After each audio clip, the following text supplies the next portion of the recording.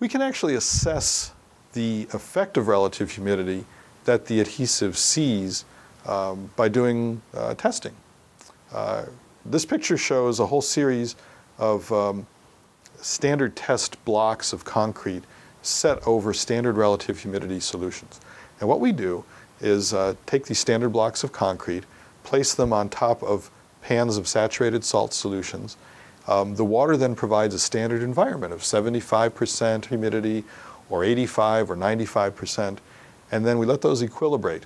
And then we go along, as shown in the next picture, and we can actually pull the adhesive and the flooring off of the concrete by doing what's called adhesive bond tests, tensile bond tests, or shear bond tests.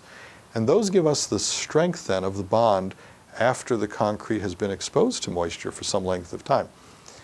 By doing this, we can actually measure how the moisture is affecting the adhesive bond, as shown in the graphs on this next slide. There are two different adhesives that we tested here as examples that we're showing. The vertical left-hand axis shows the tensile bond strength, 20, 40, 60, up to 140 pounds per square inch of bond strength. Across the bottom, we see different exposures to humidity, 75, 85, 97%. Let's look at the left-hand graph first, the adhesive number 1. When that adhesive was exposed to 75% humidity, as shown in the last photograph of the experimental setup, we found you could get 100 to 120 psi bond strength. Some of that same adhesive was exposed then to 85% relative humidity in the concrete, and the strength went down to between 80 and 100 psi. It lost about 20% of its strength. The third experiment was measuring down at 97% relative humidity, and you see the bond strength has been cut in half. So here's an example of an adhesive that's strongly affected, and we can measure that effect very precisely and very accurately. And we've seen that it went from 100 or 120 psi down to around 60 psi as the humidity in the concrete went from 75 to 85 to 97%. So as the relative humidity increased, bond strength decreases. And now the manufacturer can take this data and set a limit and say, okay, 75% is good, 85% we've lost 20% of our bond strength, we're going to set a limit of 75% for this particular adhesive. And that's a precise scientific technical way of doing it. So we're past the days of simply saying 3 pounds for sheet vinyl and 5 pounds for VCT.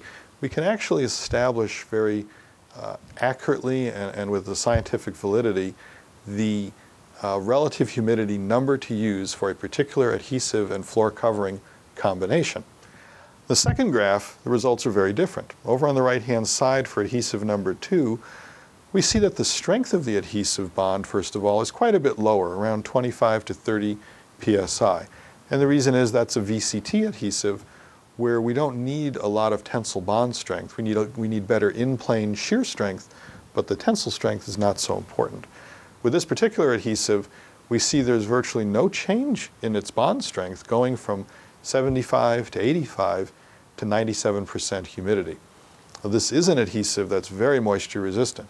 By looking at this data, the manufacturer can say, we know it'll work up to 95, 97% humidity. We'll put a safety factor on there, and we'll sell this adhesive up to 90% relative humidity.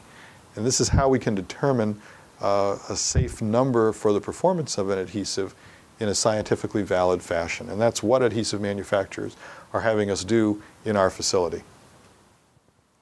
So in summary, on this next slide, we see a few bullet points that point out the relative humidity limit for an adhesive and a floor covering system will vary with the product, the flooring product, and the particular adhesive.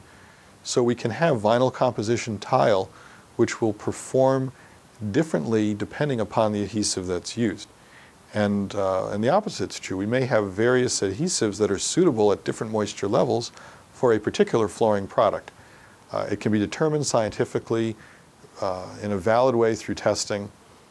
We can evaluate the bond strength versus adhesive, add a safety factor, and now come up with what may be a tiered system of adhesives that are suitable for different floorings. And the beauty of the system is going to be that we can go out to a job site and measure the actual moisture condition in the floor.